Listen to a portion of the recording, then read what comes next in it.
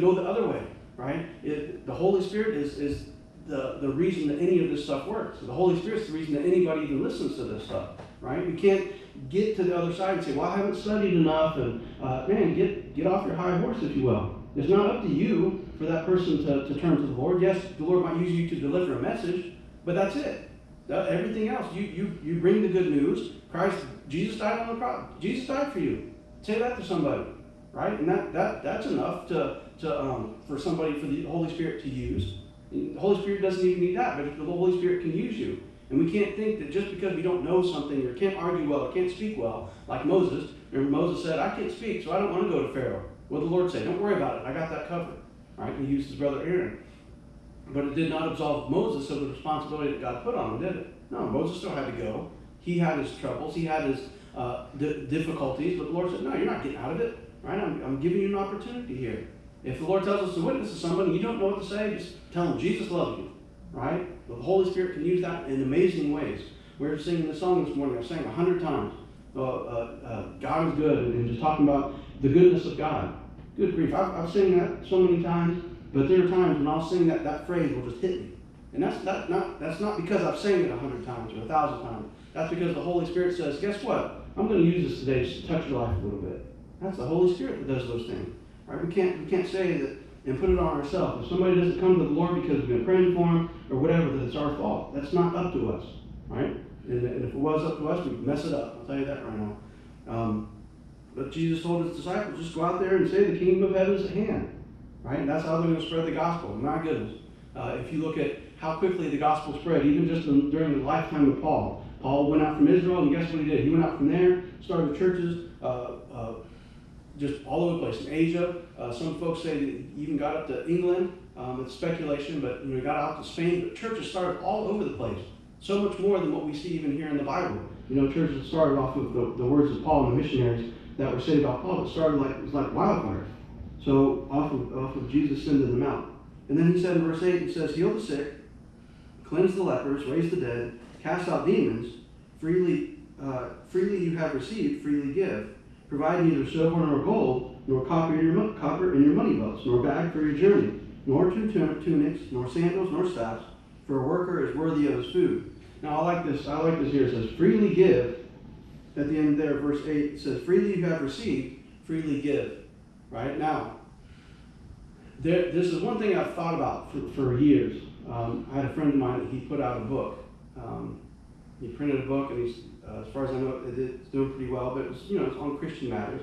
But I used to somewhat struggle with that. And it's not between me and him, it's between him and the Lord. It's just something I thought about. I was thinking, like, if the Lord gave you the know-how, if you will, or the words to write a book, and you sold that book and made $1 million, say, right? Or however much, became bestsellers list. Is that going against this verse we just read here? Because the Bible says, freely give, or you have received, verse 8 says, freely you have received, freely give. Does it seem right? I said, I don't know. It's just something I've speculated on. I'll let you all chew on that one because I don't know. I've seen some instances. One author I really enjoy is David Jeremiah. We've even looked at some of his books and talked about it with some of y'all. But this guy's written all kinds of books. And the way he writes his books is interesting. He does something that I don't personally like. And this is a pet peeve of mine, and that doesn't mean anybody else should like it. It doesn't matter. But how he writes his sermons, he writes it down word for word. And then he'll go in his office and practice it. When he preaches his sermons, he reads it word for word. He's done that for years. That's what he's done. He made a commitment to God that that's what he was going to do ever since he was young. And that's not for me to say. Again, that's one of those things between him and the Lord, and that's just something I don't personally like. Big deal. Who cares? But anyway, all the books that he's written, if you go and look and see all the books he's written, his testimony is that every time the Lord puts it on his heart to write a book, he goes back through his sermon notes and pulls certain sermons on topics, and that's how he writes his books, because it's already written out. There's not really much else to do. He wrote it years ago. He's got them all stacked up, so he just goes and gets them out, sorts them out, and hey, here's another book, And I don't know how much money he keeps. I don't care. But like I said, that was just speculation for myself that I thought about, and we can think about that. But he's written all kinds of books, right? And is it right for him to keep all the money if the Lord's the one that gave it to him? I don't know. Something to chew on. I know John Wesley, the founder of the Methodist Church. Oh goodness, let me remember. He wrote all kinds of books during his life. And even as this was back during a time when a person could comfortably live off of $60 a day. or $60 a year, excuse me. A person could live off of $60 a year back in this time. Well, off of his book sales, he was making $2,800. I think the figure I saw to upwards of $3,000 a year. I mean, that's how many times? 45 times or so, 50 times what a normal person can live off of, right? But testimony goes and the story goes that he had this little modest house that was just right across from the church that he would preach at. A real small house. They made it to a museum in England. But they said that he would donate his money, 75 to 80% of everything he took in. And the rest of the money he took was for him to live and for him to upkeep the church. That's what he took money for, off of all his book sales. And that's what the Lord led him to do, right? So, but it's just something to chew on. Freely you have received, freely we should give. And then there at the end of verse 10, it's one of my favorite things. It says, for a worker is worthy of his food, right? A worker is worthy of his food. Now, one thing we can't do is get this confused. I've said this before. If you don't work, you don't eat. You know, it's kind of an easy way to put it. Right now, you can't get that confused with it. If you're unable to work, you don't eat. Now, that's not what the Bible says. It's more appropriately to say if you're unwilling to work. Now, some people try to hide behind "I am unable." Right? We can see through that many times. But don't get that confused. If someone's unwilling to work, they shouldn't eat. That's what the Bible says. But if they're unable, that's a whole different issue.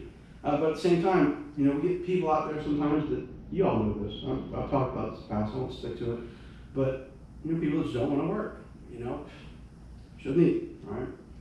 You need to get out there and work. Working is important. Let's look at verse 11. We'll get through this and we'll close here. It says, now whatever city or town you enter, inquire who in it is worthy, and stay there till you go out. And when you go into a household, greet it. If the household is worthy, let your peace come upon it. But if it is not worthy, let your peace return to you. Now this kind of goes along those lines of things we talked about in the past, that the ancient Jews or the older Jewish society would believe that words held power, that words were actually alive. So if you went into a house, one of the common greetings, and even in some other countries that I know of, that some of their greetings involve sayings like "peace be to you," or "the Lord bless you," and they'll say things like that. Even in greeting and even in parting, they make sure that they put a blessing on that person. But Jesus is telling them, he says, hey, if you go somewhere and they don't receive you, don't waste your time. Don't give your words, if you will. Don't give your blessing to these people. Verse 12 again says, when you go into a household, greet it. If the household is worthy, let your peace come upon it. But if it is not worthy, let your peace return to you. And whoever will not receive you, nor hear your words, when you depart from that house or city, shake the dust off your feet. Or surely I say to you, it will be more tolerable for the land of Sodom and Gomorrah in the day of judgment than for that city. Now, what is Jesus telling them here? It's like, we don't got time. We got a lot to do.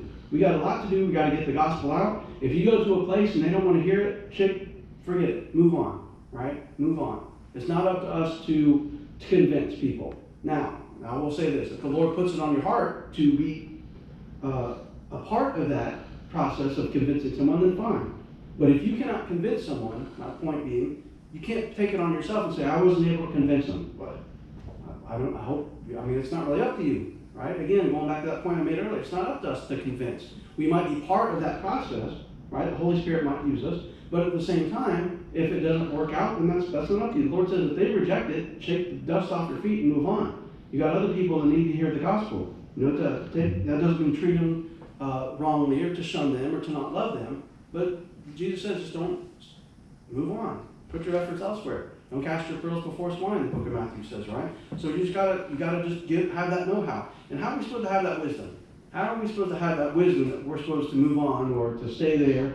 It comes with walking with the Lord. I'm never going to know what my wife wants me to do if I never talk to her, right? If we don't spend time talking and all these other things and giving gifts and whatever makes us close, right? If we don't spend time cultivating that relationship, we're not going to get to know each other very well, right? Thank the Lord. Got a wife that's very compatible with me and patient with me. That's the biggest part, right? But at the same time, if we never make an effort to cultivate that relationship, I'll never be able to have insight to what her needs are, to try to anticipate what her needs might be, and to try to do things for her that she likes. How am I supposed to know that unless I have a relationship with her, a conversation, or cultivate that? It's the same thing with the Lord. If we don't cultivate our relationship with Jesus, we're not going to know what his will is. We're not going to know when he wants to give us a kick in the pants to get something rolling, or when he wants us to do this or do that, right?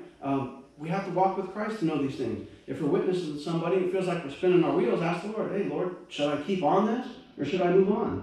Because one thing a person will never forget in their entire lives, the Bible even says it's written on their hearts, that they know that Christ is living. They know that there's God. They know that there is an emptiness in their life that only God can fill. That's written on everybody's heart. The Bible talks about in the book of Romans. So, yes, the Lord can use us to bring that memory out, if you will, or to bring that realization out. But at the same time, like I said earlier, it's not up to us to keep carrying on that fight if the Lord's not in it. If the Lord's not in it, leave it alone.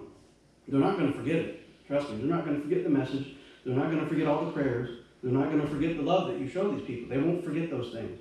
Right? They might say they forget it. It might seem like it, but they won't. Trust me, they will not forget it. But again, we don't know when to move on if we're not walking with the Lord. Make sure you're reading your Bible. I know we looked at a lot of different topics today.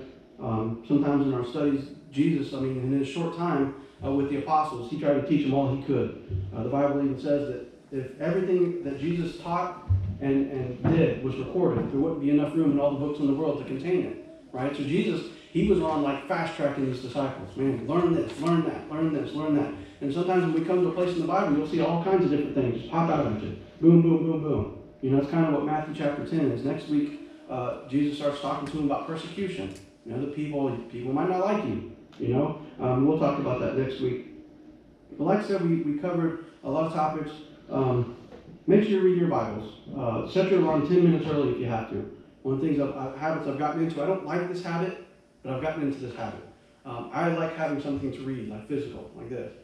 That's just me. But I've gotten in the habit, as soon as my alarm goes off, I'll grab my phone, and I have a little Bible app on here, and it keeps where I'm reading at, and I'll read a chapter, make sure I don't forget. Right? I don't like that because it's my phone. Like I said, I like something physical, but that's just what I've gotten in the habit of doing. So read your Bible. Set your alarm 10 minutes early, 15 minutes, whatever. Say a prayer to the Lord that he will look out for your day. As you're getting ready, if you're running late, talk to the Lord. If sometimes I'm talking to the Lord because Angel's not up yet and I'm getting ready, and I just talk to the Lord. Lord, where's my shoes at? I can't find my shoe. Lord, help me find it. My keys. I do that all the time. But keep the Lord part of your life. Keep him treat him like of course he's God, but at the same time, treat him like he's also your best friend. Somebody that's just there to talk to you, to help you along. Right? That's who he's supposed to be. The Bible says that he's not only Lord of the universe, but he's also the Bible says that we can cry, Abba, Father, which is neat because that's a phrase that young children would use when they would go running up to their dad to go sit on his lap. Abba, Father. That's how our relationship with the Lord of the universe is to be. I think that's a neat thing to think about. Jesus had a lot to teach. Right? The preacher could not teach every single topic of the Bible if he had a lifetime of Sundays. Couldn't do it. So while the preacher is responsible for giving the word that the Lord gives him on Sundays, it's up to us to continue the study. It's up to us I can't be responsible for your walk with the Lord. I can encourage. I can give you tidbits of wisdom. If you need things, myself, even the deacons, if y'all need advice, wisdom, whatever, we'll give it freely. Freely receive, freely given. But at the same time, it's not our responsibility on a daily basis to make sure that you are walking with the Lord. That's an individual responsibility. Right? The Bible calls it perseverance. We persevere. We make it work. All right, that's it. All right, I'm going to turn it over to Angela. We'll sing a closing song, and I'll come back up, and we'll dismiss in prayer. This is a song that'll be new to you guys. It's one that our family has really enjoyed. And I think one of the things that has blessed my heart the most is hearing our kids run around the house singing it and humming it and singing it some more. And as you'll notice, it kind of sticks in your head. So I hope it blesses you like it's blessed us.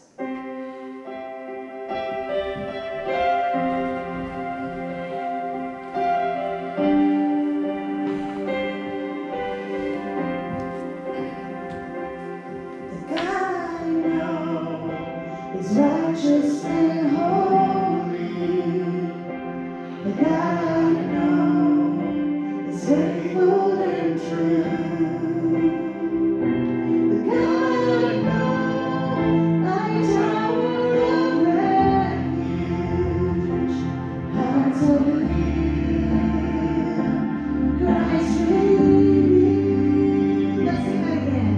The God I know, righteous and holy, the God I know, faithful.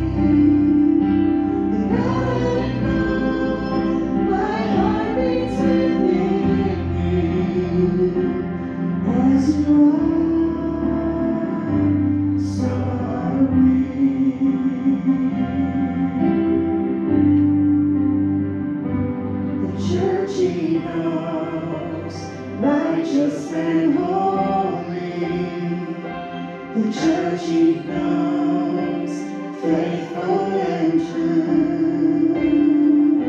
The church he knows, a tower of refuge. Hearts of Christ revealed. The church he knows, light of his city. The church he knows, strengthens the weak. The church he knows is strong and mighty.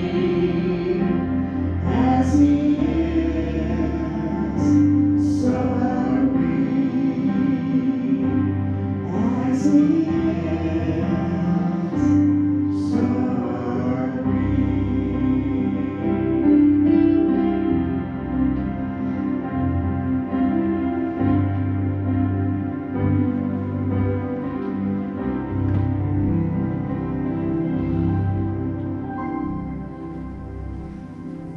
All right, thank you for the music. Be praying one for another this week. As I said last week or the week before, make sure we're making an effort to be in contact with one another, whether it's through texting, emails, Facebook, I don't care. Just be in contact with one another. Let your presence be known to one another. The church is a place where it's not a building. It's nice to have a building, but the church is something we should be able to lean on as individuals, right? And if we can lean on each other, like I said, if it's through Facebook, through phone calls, through whatever, and if that's the means that we're